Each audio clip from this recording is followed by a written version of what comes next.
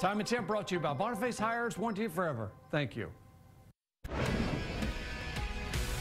right, taking a look now at Ian. The 11 o'clock advisory is in. Winds are at 65 miles an hour, and the pressure continues to drop. The latest impacts all straight ahead. Hundreds of Osceola County residents spent the day picking up sandbags and stocking up on the necessities, but there's one thing some locals say they're struggling to find. I'm WESH 2's Megan Mulatto with the details coming up. Challenge to have is most of them are fearful because they know there's not many places to go. Protecting the homeless, how shelters are getting ready to take people in ahead of the storm. Local, live, late-breaking. WESH 2 News starts now. Good evening, and thanks so much for joining us here on WESH 2 News. Tonight, all eyes are on Ian. The storm is growing in intensity and getting even stronger. In Central Florida, we are facing the threat of tornadoes, strong winds, and flooding. Every Florida county right now is under a state of emergency, and tropical storm watches are beginning to move north. We have team coverage on Ian's track and how our communities are getting ready. But first, we want to begin with our First Warning weather team.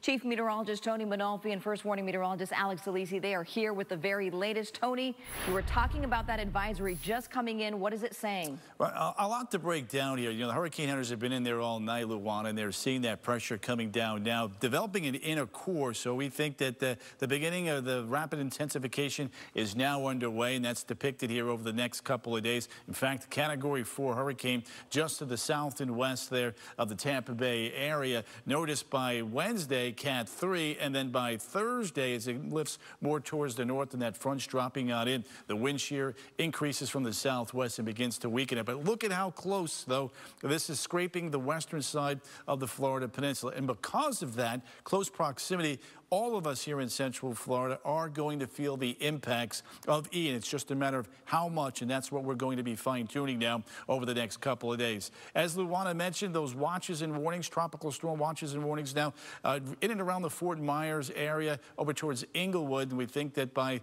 tomorrow morning's advisory, this will go right through the Tampa Bay area and on north of there. Look at that inner core now. Thunderstorms blossoming. First real significant banding now on the eastern side of this feature is beginning to take shape. Take a look at the latest model guidance here. Most of the models are right through the center point of the cone. Now, again, there is some error here as we go out. Still a camp off towards the west and still that camp off towards the east. Hurricane center going right up the middle there. And because of that, the threats are increasing for all of Central Florida. That does include the risk of tornadoes, high winds, and flooding. That peak duration of significant weather, we believe right now is going to be very late Tuesday night, Wednesday morning, right through Thursday. And in fact, when you take a look at our latest graph model, which Alex is going to show you, you can see why. Yeah, hey, Tony, so that's right. We take a look at our in-house future cast here, and you can see it's lining up very close to the center here of the National Hurricanes official track. Notice those bands starting to whip up as the storm becomes stronger and stronger. The eye also expanding out as it works its way across Cuba. Notice a little bit of a difference now from the track here, at least from the center of the cone. Again, remember the forecast cone here shows where the center could be. So it's still within the cone. Here's Tuesday night. Notice those bands now starting to work their way up into Central Florida. As we go into Wednesday, notice these heavier rain bands continue to spin on up into Central Florida. And again, because we are on the northeastern side of the storm, these rain bands as we go into Wednesday could contain tornadoes. So that's what we're going to be keeping a close eye on. Notice the eye of the storm continues to work its way slowly down towards the south of Tampa and then on in. So our in-house model starting to agree more and more with that track. As we go over the next few days, again, the storm prep timeline, now is the time. Tomorrow, get those storm preps underway. Start getting the stuff outside of your home, indoors, tie it down. As we go into Tuesday, those preps need to be done because as we go into Wednesday, that's when that stormy weather really begins to move in. Thursday also looking like those weather conditions will be deteriorating. And then by Friday, medium confidence that things will be clearing out. We have to wait and see those impacts to know if it's safe to get outdoors and start checking out the damage. Again, you don't want to go outside immediately after that storm passes through. So what do we mean when you get those supplies ready? We'll have that food, water, batteries, flashlight, medications ready to go. Start clearing out the lanai tomorrow. Tie down those loose items. Lower that pool level just a little bit. Don't drain it, but lower it. And also be sure to check your fuel propane for cooking and fill up the car. Coming up, we're going to take a look at some more of those models. We'll take a look at what we can expect wind-wise in just a few minutes. All right, Alex, thanks for the update. Speaking of storm preps, over in Osceola County, hundreds of residents spent the day today picking up sandbags at the Osceola Heritage Park location. It opened at 8 a.m. and closed their doors at 6 p.m. WESH 2's Megan Mulatto has been out there all day long speaking with the locals there. And Megan, you said that there's one item that they're struggling to find. What is that? Seminole County has several locations and opportunities to fill up sandbags. They include Redbug Lake Park in Castleberry, the Boomba Sports Complex in Sanford, and the softball complex in Altamont Springs. Empty bags and dirt will be available, but you must fill it up yourself and bring your own shovel. There is a limit of 15 bags per household. Seminole County Citizen Information Line will also open up tomorrow at 8 a.m. You can call that number on your screen, 407-665-0000, to get information on sandbag locations, shelter openings, and to get answers to other questions about the storm preps. Residents can also stay informed by texting STORM 2022 to 888-777. Some homeless shelters in Orange County are ready to open up their doors for anyone in need if Ian does become a bit too dangerous. WESH 2's tonight, Governor Geddes reports from Winter Garden with a closer look at how they're preparing. Bethune-Cookman's president is reminding everyone that classes are canceled tomorrow and that campus is going to be under an evacuation order. And this is for all students, faculty, and staff on campus. With the uncertainty of Tropical Storm Ian, many are glad that the school is being proactive in keeping everyone safe. The classes will resume virtually on Tuesday. The school wants to remind students that their smartphones can access the necessary materials needed if you do not have a computer that's available to you. Lake County School has announced an early release day on Tuesday. All students will follow a Wednesday schedule on that day so that they can get out an hour early. The district will close on Wednesday and Thursday as many of the schools are used as shelters for the storm. The district expects full operations will resume on Friday with classes.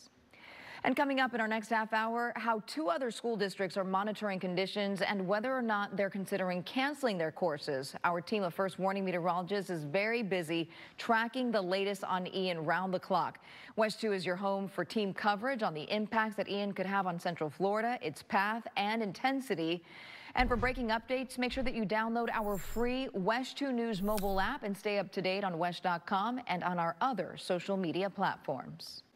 So to come right here on WESH 2 News, some important tips to help you get ready as Hurricane Ian approaches, or Tropical Storm Ian rather, and preparing for the worst yet hoping for the best, how our coastal communities are getting ready. We'll be right back.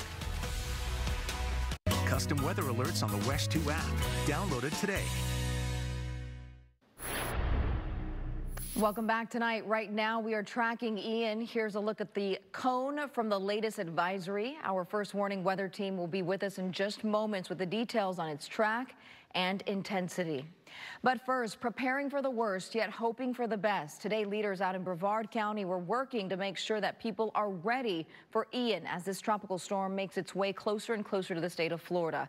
WESH 2's Tony Atkins gave us an early morning glimpse into a county working to prepare. Well, for more information about sandbag locations near you, just head to our website at WESH.com. All right, we got our first warning weather team here with us tonight. They're tracking the very latest. You're going to be talking about the winds. But first, Tony, let's talk about the latest weather advisory. So when we take a look at the cone, we're seeing these tropical storm warnings and watches beginning to lift northward now. We're not surprised by that. We knew that was going to happen as Ian is making that turn to the northwest. And Alex, the other thing we saw from the hurricane is the big drop in the pressure here. Yeah, that's a pretty good indication that we are starting to see that rapid intensification beginning to start there, Tony. Yeah, there's that pressure now, 989 millibars as of the 11 o'clock advisory. Notice the direction now, northwest, and we think it'll go north-northwest down the road and then due north and could hug the western side of the Florida Peninsula. Again, that'll be one of the things we watch. But the first real banding of the evening now taking place as we're starting to see that inner core get going. And when that happens, that's when you get that rapid intensification. So we'll continue to monitor that overnight tonight. Kellyanne and Eric will have the latest for you come daybreak tomorrow morning. But you can see tropical storm watches all the way up towards Inglewood in the Fort Myers area. Tropical storm warnings now down across the Florida Keys. That will continue to live northward. Wouldn't be surprised with the 5 a.m. advisory that they are pushed all the way up towards the Tampa Bay area, if not north. There's the front that we've been alluding to. That, as it drops south, is going to bring across a lot of wind shear in the northeastern Gulf of Mexico, then link up with Ian, and then we'll start to see some weakening by the time we get to Wednesday night and Thursday. Winds up towards Cuba tonight are beginning to pick up on the northern side of this particular feature. We take a look at the wave action. Waves now at 12 feet, and that's going to be a concern because once that storm system moves into the southeastern Gulf, we're going to start seeing some surge issues already. You look at Miami, Southport, Everglades, and Naples, none being reported, but you give this another couple of days and that's going to dramatically change as we see Ian now move off towards the north-northwest, increasing in intensity from a Cat 2 to a Cat 3. You can see Tuesday evening on into Wednesday, peaking at a Category 4, and then off the west coast there near Tampa, near Cedar Key, still a major hurricane, weakening on approach, and then becoming a tropical storm as we get you into Friday late afternoon. Computer model trends today are pushing back towards the east. That's why the cone has been allowed to shift a little bit closer to the coast, and that's why you need to finish your preps. Get everything done as we go through the day Monday. Tuesday early on okay. Tuesday night we may see some of the effects, especially with the surge as the storm system lifts to the north. We could be seeing some angry seas. 25, 35-foot seas, maybe even higher than that. That's going to create a lot of surge potentially in and around the Tampa Bay area, not along the eastern side of the peninsula. So don't worry about that. The other caveat, though, is we've got a lot of issues with wind, rain, and that severe weather. With more on the wind, here's Alex. Yeah, so let's take a look at these comparisons here. Again, the European forecast here on your left, the GFS on the right. This is where we're going to be watching for these stronger winds to be moving very close to the shoreline. As we go towards Tuesday, you notice going across Cuba. As we go into Wednesday afternoon, winds are starting to pick up the pace across central Florida with both models. And then as we go into Thursday, here's where there are some differences. Notice the European forecast has been consistently a little bit closer to the coast. You also see those reds, the 60-mile-per-hour winds there moving into Polk County, seeing tropical storm force winds again Thursday afternoon, moving over into Marion County and most of central Florida there. The GFS a little bit further offshore, keeping those core hurricane winds a little bit offshore as well. But as we go into Friday, still dealing with some gusty winds on these forecasts as they work their way up towards the north. So bottom line, we do have to prepare for those strong gusty winds as we continue into the week. And also notice the chance of tropical storm force winds now increasing as the storm gets closer and that track becomes more into focus. Notice most of central Florida now at least a 60% chance of seeing tropical storm force winds. I expect that to grow even greater as we go into tomorrow again as this cone and continues to tighten up, and as that forecast certainty becomes more, of course, certain. So when can we expect the likely arrival from those tropical storm force winds? Again, we're expecting it Wednesday evening. Wednesday morning already moving into southwestern Florida. So again, it's a good idea to get those preps done tomorrow. So by Tuesday, you can just tidy up those last things in the morning. By the afternoon, again, those winds are going to start to pick up the pace. And right now, the impacts locally, we're continuing to watch that high risk for the flooding. Severe storm risk still medium. That could be adjusted upwards as that track gets more into focus. Tropical storm wind gusts, again, medium risks now, but I do expect that to go up as we go into the day tomorrow. Storm surge watches, just a side note there, still getting just been issued there for southwestern Florida. As we take a look at futurecast for tomorrow, again, if you need preps done, get it done early because by the afternoon, we're tracking more showers and storms moving on in. Those will clear out by the night. And then as we go into Tuesday, rain chances increase even further as we track the tropics Wednesday and Thursday. Those will be first warning weather days, again, as Ian starts to move on in. Editor Zach. Hey, Alex. Through the first 2 weeks of the NFL season, the Miami Dolphins have been a big surprise. They took on the Bills today. Could the Fins stay undefeated? We have those highlights for you next. Plus, the Bucs with their home opener today. The WESH 2 sports team was there. We will check in with our own Kendra Douglas after this. Get it off. Brady throwing. All right, y'all. Scarlett Johansson is here. WESH 2 first warning weather is tracking Ian. I'm meteorologist Kellyanne Klass. Get the latest on the storm's projected path and strength starting tomorrow morning on WESH 2 News Sunrise. WESH 2 First Warning Traffic, helping you get from here to there with ease. Warning you of delays and giving you the best route. Watch Megan Mackey weekdays on WESH 2 News Sunrise. WESH 2 Sports is sponsored by Mullinax Ford, Florida's largest Ford retailer, where you always get your price up front and never pay a dealer fee. Now, WESH 2 Sports, sponsored by Mullinax Ford. Hello, everybody. I'm Zach Maskovich. It might be week 3 of the NFL season right now, but it was the home opener for the Tampa Bay Buccaneers. The first team that Tampa Bay faithful got to see at Raymond James Stadium, Aaron Rodgers and the Green Bay Packers. The Jacksonville Jaguars also big winners in L.A. today. They take down the Chargers 38-10, that final score. That's going to do it for your first look at sports. We have more coming up later in the show, but for now, we got to take a break. WESH 2 News continues after this. Watch WESH 2 News Sunrise for traffic updates, driven by Toyota of Orlando and Toyota of Claremont. Local, live, late-breaking. WESH 2 News starts now. Welcome back. Tonight, we are tracking the latest on Ian. The storm is getting more organized and it's gaining intensity and strength tonight. More tropical storm watches have been issued, and our team of first warning meteorologists have been monitoring its every move. Let's check in with first warning Chief Meteorologist Tony Manolfi. Tony, what is the latest track on this storm? So it's taken that turn now, Luana, to the northwest here at about 13 miles an hour. Pressure's been dropping steadily here and will drop rapidly and then intensify rapidly late tonight and during the next couple of days, becoming a Category 4 hurricane, we do believe here, either late Tuesday night or on into Wednesday. Notice now that the cone was just adjusted slightly more to the east, taking that track very close to the Tampa Bay area by Wednesday at 8 o'clock as a major Category 3 hurricane. And then the weakening takes shape after that as that front is going to be going by to the north and east, creating a sheared environment. Again, wind is not a friend of tropical features, and that should begin to weaken it. Now, with the 11 o'clock advisory, as we mentioned, tropical storm warnings now across the Florida Keys, tropical storm watches all the way up towards Fort Myers, Inglewood area, and storm surge watches are now up in anticipation of a major hurricane just offshore by 100 miles or less. We take a look now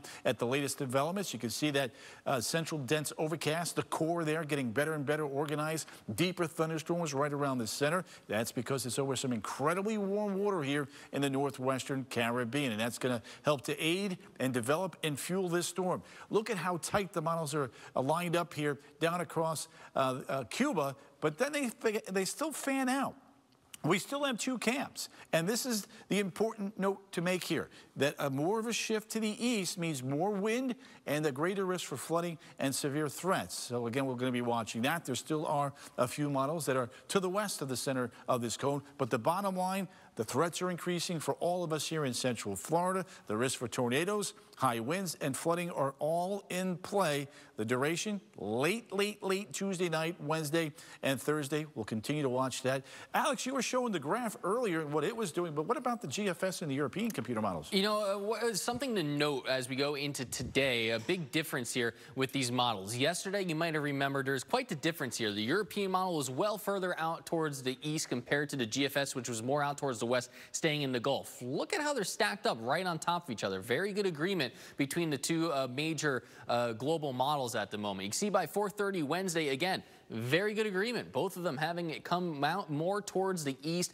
moving towards Tampa Bay as we go into Monday, as we go into Thursday, still dealing with effects. Here's 10:30 in the morning on Friday. The storm slowly starting to weaken as it interacts with that front and works its way over towards the Big Bend. Compared that with our in-house model, again, notice again, it continues to increase in strength as we go into Tuesday, right over Cuba as we continue towards Tuesday night. Again, that's why Tony was saying get those preps done early Tuesday morning, because by Tuesday night, here's 11 o'clock, starting to see those rain bands move in. Strongest of the winds still offshore, but as we go into Wednesday, heavier rain bands continue to work on in, and again, that is where we start to see that risk for tornadoes. Again, the current track still brings it up as a Category 4 hurricane as we go into Wednesday morning, Wednesday night. So again, get those preps done early as we go over the next few days, or into the beginning of the week, because by Wednesday and Thursday, that worst of the weather is starting to move in. Coming up, we'll take another look at those winds and especially how far out from the middle of that storm. They can expand in just a couple of minutes there, Luana. All right, Alex, good information. Well, right now, school districts throughout our local counties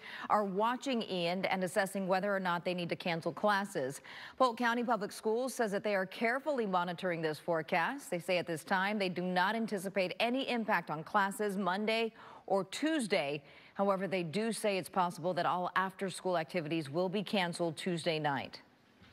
Brevard County Public Schools also say that there are no changes to school schedules at this time and that the district leadership will continue meeting with experts at Brevard County Operations Center. And here's a few storm preparations that you may want to do right now. Check your homeowners or renters insurance policies. Policy changes cannot be made once a tropical storm or hurricane watch or warning has been issued for Florida. Also, finish any tree trimming, yard work, and repairs to the roof of your home. Also, if you use a generator, make sure it works properly and you know how to use it safely. Do not, I repeat, do not use one inside of your home or garage. Remember that they do emit carbon monoxide. FEMA suggests testing them at least 20 feet away from your home, far from any windows or vents. Also, make sure that you turn off your generator and let it cool off before refueling, and do not use them in rain or wet conditions. And you may have noticed a small QR code on the bottom of your screen, the right-hand side of your screen. Anytime you see that on the screen, you can scan it with your smartphone, and it's going to link you to the very latest storm updates. And this is a code for our WESH 2 News Hurricane Survival Guide. Now's a good time to brush up on the basics, whether you're new to hurricane season or not. From the difference between what is a warning and a watch to pet safety plans, it is all inside of that guide. And as you're out storm prepping, Florida leaders want you to keep an eye out for any price gouging. We've put the Florida Consumer Hotline on your screen now. That report is to report a scam, or that number is to report a scam or price gouging. You can call that number right there, 866-9-NO-SCAM. Scams can include companies taking advantage of the situation to hike up prices of putting up shutters or boarding up your home. It can also be a store charging too much money for cases of water. You can also find that hurricane survival guide inside the WESH 2 News mobile app. Our team is committed to keeping you and your family informed and, most importantly, safe. We're going to send all the important updates that you need to know straight to your smartphone device. Still ahead on WESH 2 News, tracking Ian. We're taking a look at the latest models as we continue to watch this storm's path and intensity when we return. Welcome back. Right now, we are continuing to track Ian and the potential impacts it could bring here to Central Florida. Our first warning weather team has been busy monitoring this storm round the clock. Let's head on over now to our chief meteorologist, Tony Manalfi, with the details on Ian's track and intensity. Yeah, I tell you what, that intensity is really starting to ramp on up. Winds at 65 miles an hour as of the 11 o'clock advisory. But in the center of the storm, right around that core now, that is really beginning to solidify. And when you start seeing that on the satellite loop there with the banding ongoing, you know that things are about to crank up and crank up fairly quickly. And because of that, we now have tropical storm warnings across the Florida Keys and tropical storm watches as far north there to Fort Myers area. And as we take a look at the front that's up to the north, you can see it cruising through Tennessee, North Georgia. That's going to drop off towards the east-southeast. And as it does so, and Ian begins to lift more towards the north, there's going to be a lot of wind shear coming in from the west-southwest across the storm system. So as it intensifies into a Category 4 and then continues to lift more towards the north, that wind shear will begin to weaken this feature down the road. Let me show you the latest satellite imagery here, the IR, the infrared imagery. You can see sustained winds now. Grand Cayman about 25, 30 miles an hour. North of there, look at this bath water. 88 to nearly 90-degree waters. That's why we're going to see that rapid intensification now as we go through the next couple of days. We talked about the big push of wave action. Anytime you get a developing storm, a hurricane, you're going to see some incredible surf, and that's what's going to be building northward here. And we're going to be watching not only the Everglades in Miami, but up and down the western side of the Florida Peninsula, up towards the Big Bend as the storm system cranks on up and takes this track. All of that water from the ocean Ocean, the Gulf of Mexico, is going to be forced towards the coastline there. And as the winds pick up as we go towards Wednesday night and Thursday, that increased wind shear should begin to weaken this storm system. The model agreement tonight is not too bad. I mean, there's still 2 camps, and the GFS that's just now come in is actually trending a little bit more towards the west of the center line. We talked about the European also a little bit west. Don't think we're going to be adjusting the cone too much, though, as we get into very early 5 a.m. Monday morning. Intensity forecasts still remain quite high, running at about Cat 3, Cat 4. That means there's a big-time wind concern. Yeah, and that's right, Tony. Let's take a look at those winds. And again, the thing I like to show with this graphic here is also don't focus so much on the cone of uncertainty here, because even though the center of the storm could be anywhere within the cone, those tropical storm force winds and hurricane force winds extend well outside, away from the center of the storm. So you see, as we go through Tuesday, 1 o'clock in the morning into Wednesday, here's 10:30 in the night on Wednesday. Notice those tropical storm force winds, center forecasted to be here. Tropical storm force winds already making their way all the way up towards Volusia County. Hurricane force winds making their way through Tampa, getting closer to Sumter County here. Again, if this forecast holds true by Thursday afternoon, still dealing with tropical storm force winds across Marion and Sumter counties, our western communities. And then by 7:30 in the morning on Friday, even Friday morning, the winds are starting to die down, but northwestern Marion County could still be dealing with some of those tropical storm force wind gusts. So that's something we'll keep an eye on. The other thing to notice and to keep in mind is that we're going to be on the northeastern side of the storm. The northeastern side is always the worst part of the storm, the worst weather, the strongest of the winds, and also the most twisting action. As the storm continues to push forward, well, it's also spinning at the same time, and that northeastern side tends to have the highest tornado threat. Again, usually the EF0 to EF2 tornadoes, 65 to 135 mile per hour winds. They're typically short-lived, but that is something that's going to be a major threat as we go over the next few days. Also watching the rain comparison here, European forecast a little bit closer to shore, dumping more rains across Marion County and even down in Osceola and Brevard counties here. I don't want to minimize this. 3 to 5 inches of rain would also be quite the soaking amount of showers. Tomorrow, if you still need to get some preps done, get them done a little bit earlier, because as we go towards 4 o'clock in the afternoon, notice showers and storms start firing up, especially from I-4 down towards the south and the east. Those will fizzle on out, and by 6 o'clock, we'll start to get a break from the rain as the lingering showers start to fade away. And as we go overnight into your Tuesday, or we start to see those showers beginning to return. Again, over the next 7 days, Tuesday starting to get more rainy. Wednesday and Thursday, which is when that weather really starts to deteriorate as Ian starts to move on in. Hey, Zach. Hey there, Alex. Gus Malzahn and the UCF Knights celebrating after they take down Georgia Tech yesterday, but the Yellow Jackets' loss came with some penalties. I'll tell you about that after the break. Plus, training camp for the Orlando matchup is right around the corner. They got some bad news today. I have those details for you after the break. You know her from Black Panther. Actress Letitia Wright is here next to Cameron Hall. Now, WESH 2 Sports, sponsored by Mullinax Ford. Hello, everybody. I'm Zach Maskovich. Saturday's game between Georgia Tech and UCF was reportedly Yellow Jackets head coach Jeff Collins' last game as the program's head coach. The Atlanta Journal-Constitution says that Collins has been fired after going a combined 9-25 in his 3 seasons in Atlanta. In NASCAR, Tyler Reddick, the winner at the Texas Motor Speedway earlier today. That's going to do it for your look at sports. Luana, take it away. All right, Zach, thanks for the update. Okay, all eyes are on Ian tonight. Tony, when do you think this is going to become a hurricane? I think it'll be a hurricane by 5 a.m. tomorrow morning, so as folks are waking up and checking in with us tomorrow morning, I think we'll have a Category 1 hurricane, and then from there, it'll continue to develop and become a major hurricane over the next couple of days. You can see now the winds at 65 miles an hour. Pressure is at 989 millibars and is now moving off to the north and west at 13 miles an hour. There's the long track cone. Again, just a little bit of an adjustment back towards the east. But I got to tell you, both Alex and I have seen a little bit of a nudge back towards the west. Any nudge to the west where we can keep those hurricane core winds offshore longer is going to help us on out. So we'll continue to monitor those trends. We still have a couple days to do that. As it moves into the northeastern Gulf of Mexico, notice what's going on. It starts to weaken. Remember, that cold front's going by to the north. Upper level wind shear is going to try to beat down Ian and weaken it as it approaches the northeastern coastline there of our west coast of Florida. So that's one of the things we'll have to watch.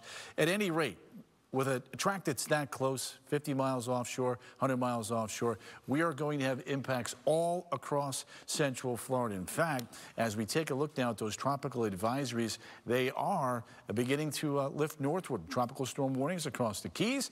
From there, we have tropical storm watches now just past Fort Myers. By daybreak tomorrow morning with a 5 a.m. advisory, we will more than likely see those tropical storm watches for the West Coast. And on top of that, Luana, look at that. We have storm surge advisories now from Fort Myers down towards the Florida Keys. All right, and of course, you guys, no matter what happens, our team is going to be bringing you guys live coverage. We're going to be all hands on deck over the next few days, so stay with WESH 2 News, and don't forget, oh, did you have something? Yeah, I think we still have some time left in the show here. So, Tony, I mean, we're talking about these preps and what we need to be doing starting to go forward. So now that the forecast is starting to get a little bit more in focus, I do want to, of course, continue to hammer on, you know, now is the time to start getting the stuff done. We're going to have some showers and storms tomorrow afternoon, but what are those preps? You know, we got to start getting the, make sure the generators are fueled up, make sure you got the gas in the car, fuel, you know, food. Do you know any other tips to give out to people? Well, you know, you talked about, you know, taking those milk jugs and freezing them. I'm a digital guy. I like to have all my documents on a thumb drive. That's a big help, so I don't have to scurry around the house looking for this, that, and the other. But again, that window of opportunity to get ready is shrinking, so that's why we put that timeline out there. So get them done now. We know everybody's trying to get those sandbags filled up. We have all those locations. So you guys, if you go to our website, wesh.com, you're going to see right there we have storm preparations for you. Everything that you need to know. We also have a guide on there that'll separate what is a warning and what is a watch, what to do with your pets, and the best safety tips for that. And I know, Alex, you've been doing a lot of preparation, hurricane prep tips, and all those packages that you've put together for us. Yeah, I know Seminole County has those enhanced shelters, so I'm sure that information will start coming out soon as well as, again, the track starts to get into more focus of where to go if you do need that enhanced shelter, if you do need those medical devices. You can't lose power with those medical devices, so I'm sure we'll be talking more about that as well. When I was doing my Facebook Live tonight, a lot of the input was, are you guys going to run your ticker for school closings, whether it's collegiate, whether it's high school? We are absolutely going to have that covered on our ticker, so you know, we may begin that sometime tomorrow, sometime Tuesday. For sure, though, the roughest of the weather is going to be marching on in Tuesday night, Wednesday, and Thursday. I know Alan Harris over at Seminole County Emergency Management, he says, you know, they're going to close schools early so they can set up those shelters. So even though the weather might be perfectly fine tomorrow or Tuesday, your kids might not be able to go to school because they need to have that extra time to actually set up those cots and beds and stuff. Yeah, they are on top of it. All right, you guys, remember to keep it right here on WESH 2 News. We have all the team coverage that you need. And, of course, we're going to get started bright and early tomorrow on WESH 2 Sunrise. We are starting 30 minutes earlier as we track this tropical storm. By tomorrow morning, as we heard from Tony, it is expected to become a hurricane. So you guys be prepared. Get ready right now. That's going to do it for our newscast tonight. For the very latest, go to WESH.com and make sure that you download that WESH 2 News free mobile app. Have a wonderful and blessed night. We'll see you later.